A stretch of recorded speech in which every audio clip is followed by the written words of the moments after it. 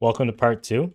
What we're going to be doing is we're just going to put some simple textures on this, and I'm going to show you how to make it so that all of the levels in the building will not only have textures on them, but you can also interchange them. And it only uses one texture, which is kind of nice, and we are going to be getting it from Substance. As I mentioned, they have some fantastic new building textures that I've been really playing around with a lot. I think they're probably one of the coolest things I've ever seen come out of Substance. So you can choose what one you want. I think I was using the triple panel building, but you can use whatever one is free. So maybe we'll just try it with this one actually. So I'm going to go to Substance. You have to download this. I will, if people are having trouble downloading this, I don't think you should, but maybe I can make this one available. Since it's free, I don't think they'd really care.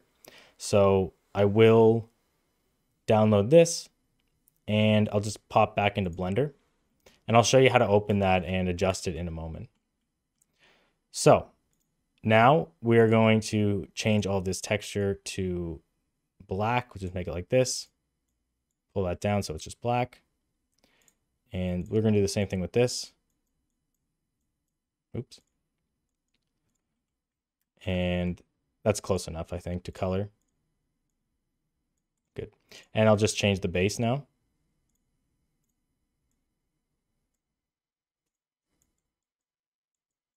Okay, so that's good. The only other thing that I want to do before we get started on the textures is I'm going to go into edit mode on these. I'm going to do 2 loop cuts. I'm going to I'm going to select only the edges. S, Y. I'm going to scale it out here. So I'm going to go to about, let's say 2.5. So I'm looking up in the top left corner at the scale. So about 2.5 is good. So go up. And then I'm going to click that in there. I'm going to go up to 2.5 again. Now, this part, I found it was best just to do extrude manifold. I hardly ever use it, but it's just a really quick tool to use. So go like halfway in, which is, we'll look at the top here, go to like 0.2. I think that's pretty good.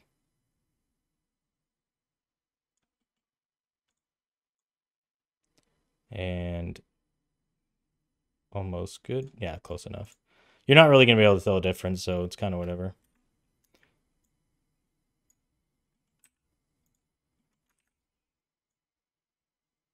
Oh, that's weird. I'm not sure. Oh, there we go. Okay. Extrude manifold, like I said, I don't use it that much, and it kind of messes me up sometimes. I thought it was like a bad extrude there, but yeah, it does work pretty well for this. And then the last one before we texture is we're just going to switch this back to regular extrude. You can just click on this button and hold it in, and you get the menu. I think there's a hotkey as well, but I just don't use it enough to really bother myself with it. So hit I to inset, E to extrude. I'm going to hit S to scale it up a little bit. I'm going to inset that again, extrude, scale, maybe inset one more time. Go in a little bit this time, inset again, extrude. So just, this part doesn't really matter, but as you can see, as we change this, then the building is changing too. Maybe we can have a little fun and go like this as well. So I'll just scale this on the Z, move this down. Oops. I'm just going to go around and select this. Extrude faces on normal, something like that. So yeah, then the building is pretty much good to go. And we can test to make sure this still works by clicking on the base. And as you can see, the building is still working. So now we're really just down to the textures, and then we are good to go. So in this one, it's the building, this one here that I want. So I'm going to call this building variation.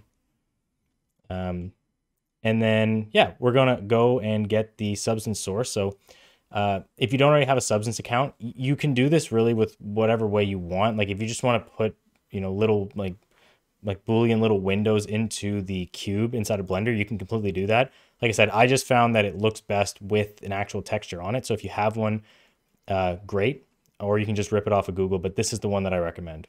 So Substance source, I believe you can download it on the website. I'm not sure exactly where you do it here, but I will leave a link below. So grab Substance source if you don't have a way of opening these up. Right, so I'm just gonna grab this one here. I do own all of these, but you can use any one that is just free. Like, it's not really important for that. You can make the windows look good no matter what. So I am just gonna grab the paneled building, and then I'm gonna open this up in Substance. And you can mess around with it here. So I'll put it on like 4K. And I normally set this to 10, just so the windows are a little bit bigger, but this part doesn't matter either. Night lights, true. You want these on. I think the night lights are awesome. The curtain opening. So I'm going to set this to like 0.9. So I don't want the curtains too closed. As you can see, everything changes there. As I said, this is probably one of the coolest textures I think that you can actually get on Substance. And yeah, then that one's good to go. So we're going to export as a bitmap. I'm going to go to Browse. I'll just find I think I had a folder. I'll just make a new one. So I'll call this building. Select the folder. Now for this one, we don't need the diffuse, specular, we don't need glossiness, we don't need. I guess we'll keep metallic, we don't really need it. And then, yeah, so we want base color, normal, emissive, roughness, and then metallic. You know, the only ones you really need, in my opinion, are the base color and the emissive. Normal is good to have. The roughness and metallic you could probably do without, but they do make it look quite a bit better. So I'm just going to make this PNG actually. Export. Just give this a second.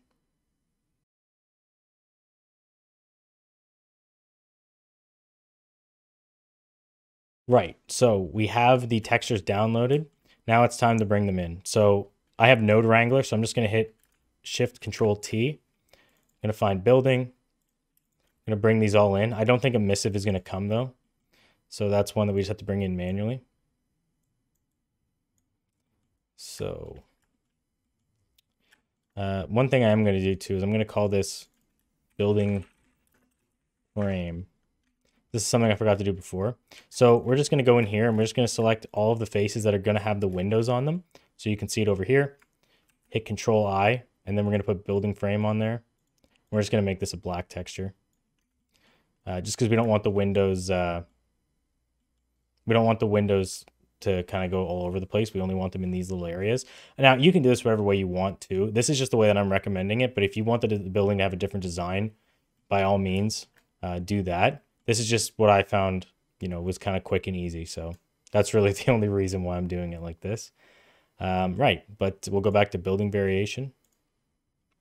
I'm just opening up my file on the other screen.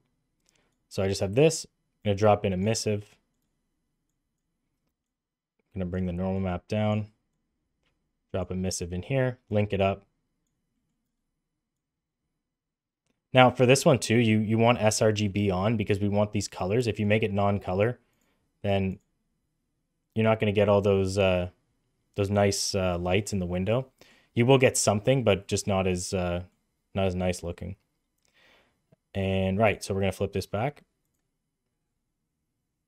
And the building should be good to go. So what we can do now is we can go into UV editing, zero preview mode. So this part is a little bit weird, and you want to make sure it's not set to emissive. Click this here and go to base color because it's a lot easier to see. So I'm just going to go through and hit A. I'm going to rotate everything. And then as you can see, this is not the way that we want it. So I like to bring it so that it's, you can hit G and Y to lock it up and down in this mode. And bring it about halfway. So for this one, I'm having it sit halfway between the upper level here and the lower level.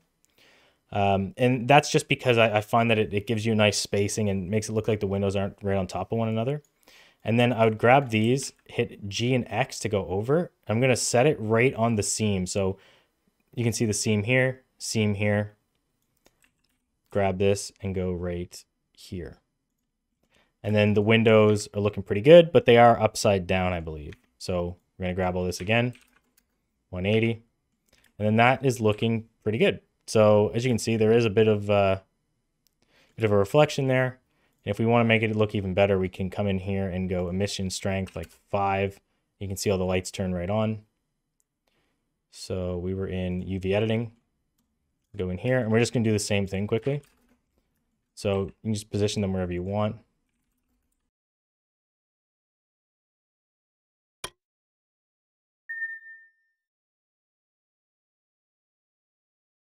Another little tip is just kind of look at it like this and just make sure the windows are somewhat lined up. And then that's, it's not too important. Like you can't really tell, but you know, if we're going to be nitpicky about it, I'm going to drag this up to the top level. So this,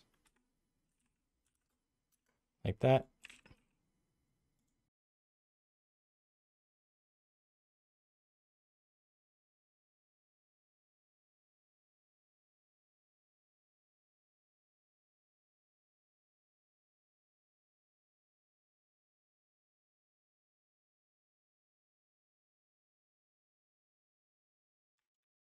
Right, so what you should be left with is something like this. Now, the problem is that we don't want this to be repeated on every single level. This would be, you know, there's not really much sense in having a nice texture if it's just going to look this fake, because it is technically working, just, you know, not the way we want. So we're going to do things a little bit differently now. We're going to go up to the scene collection. We're going to add in building level variation. Now, this one, you can really do this with as many, like you can do it as many times as you want. It is a little bit tedious because as of right now, I don't know of a way that you can auto unwrap, at least with specific points. It'd be pretty cool if you could just show like the 50 variations quickly and then it just pulls randomly. Maybe there is a way of doing that. I really don't know how to with the geometry nodes, so I'm just kind of brute forcing it. So what we're going to do is we're just going to go through and I'm going to duplicate all of these. And I think that should be pretty good. I'll probably speed up the video once I show you a couple of examples, just because there's no sense in just making you sit through that whole thing. So what we're going to do is I'm going to go back into UV editing mode.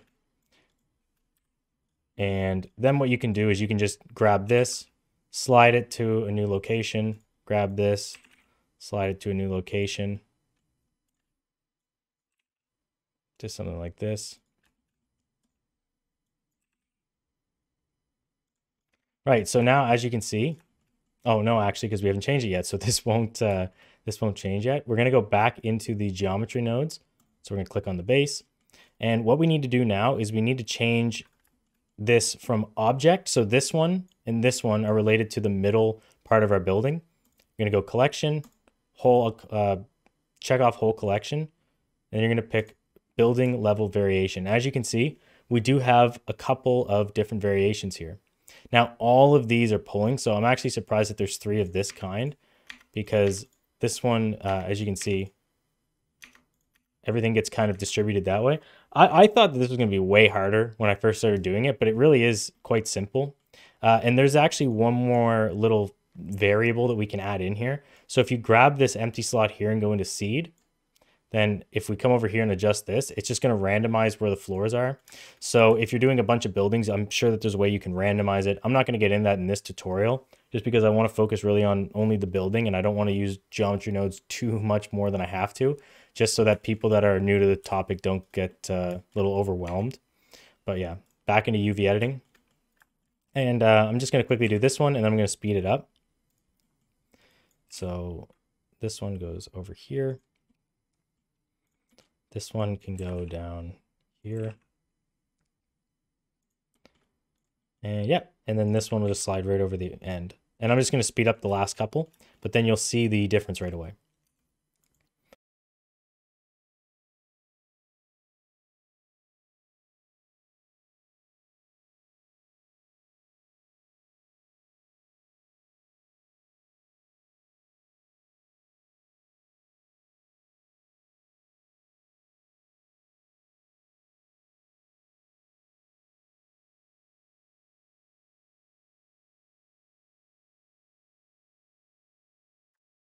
Okay, right, so you can go through and just make sure they all line up, but I think that that's probably good enough.